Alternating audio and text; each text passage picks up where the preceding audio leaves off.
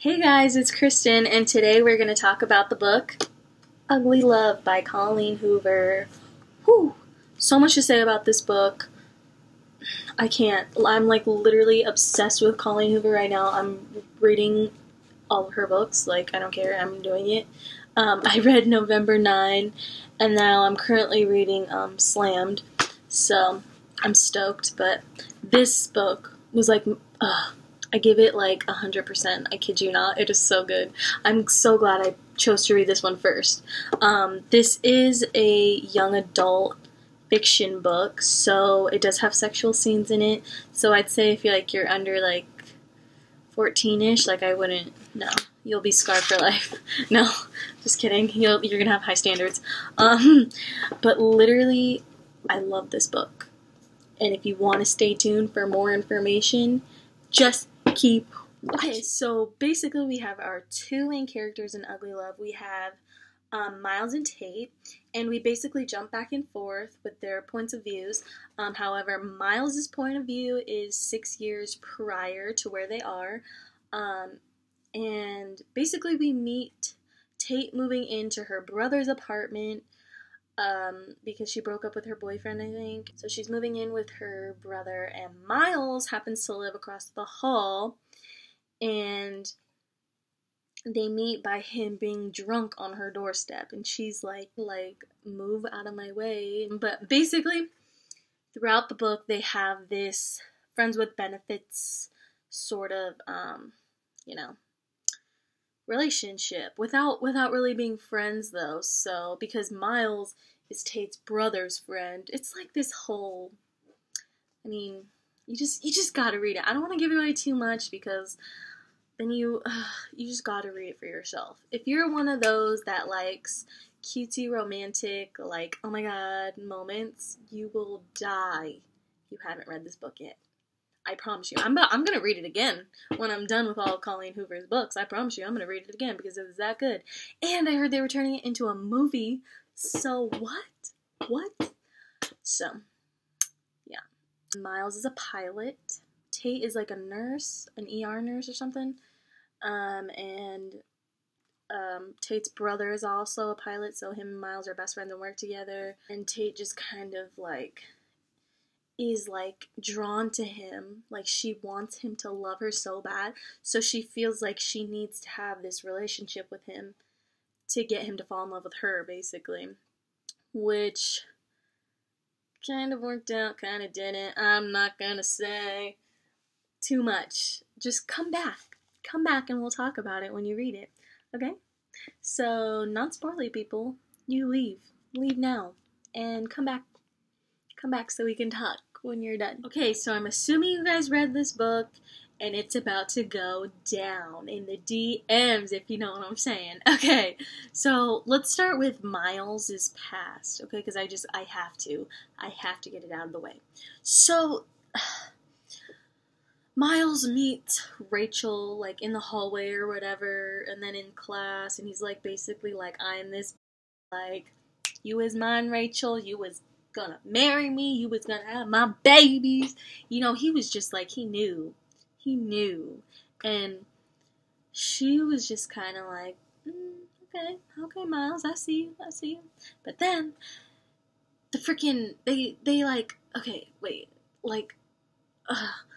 this part pisses me off so bad. So Miles's dad is dating someone new, and then Miles is kind of pissed off about that because his mom died and stuff recently, but not recently, right? She died a few years ago or something like that, or something. I don't remember how long ago she died, but Miles is really, Dad, you're already dating someone and shit. And freaking they open the door and it's freaking Rachel and her mom, and Miles and Rachel are what the fuck?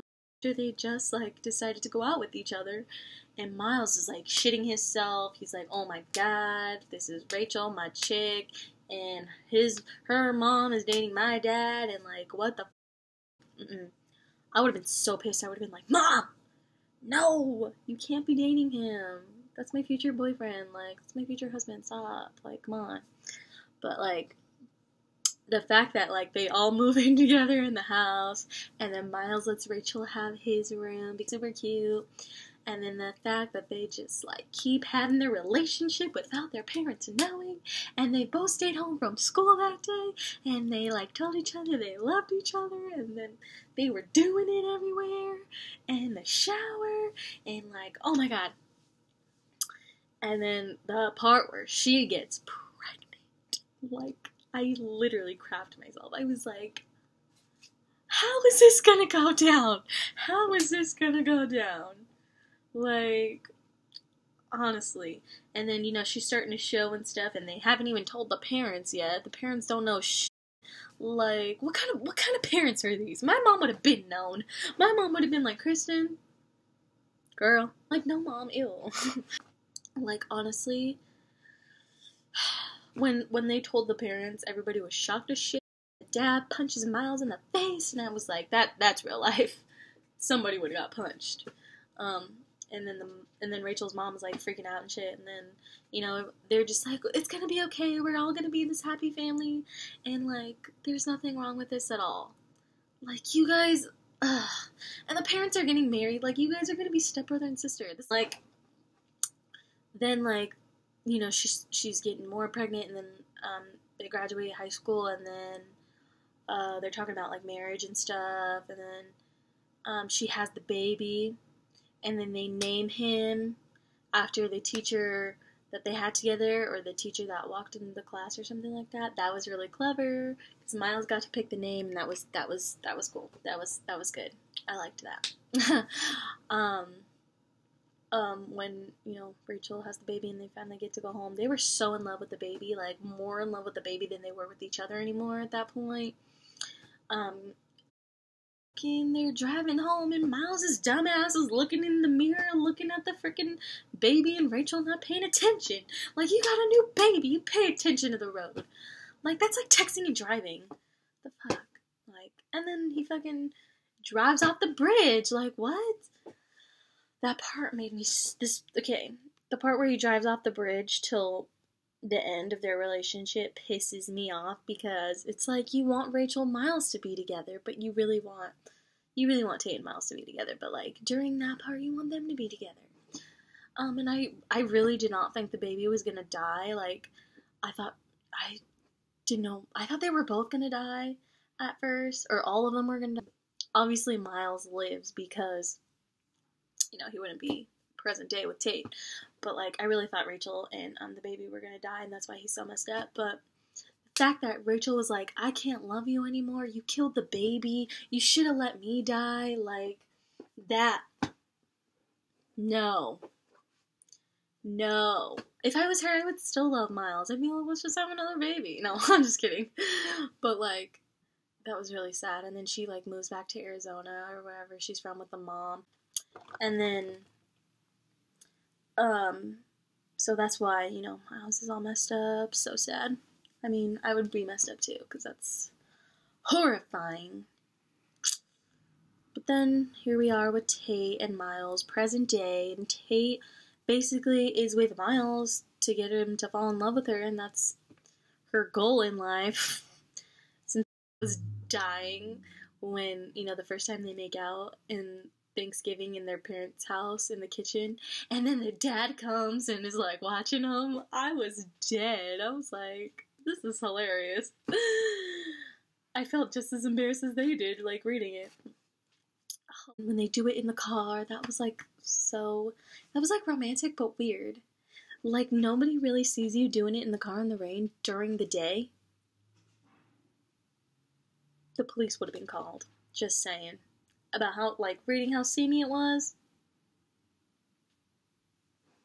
Just saying. And, like, the fact that he, like, says things without thinking, that's how you know he, like, loves her.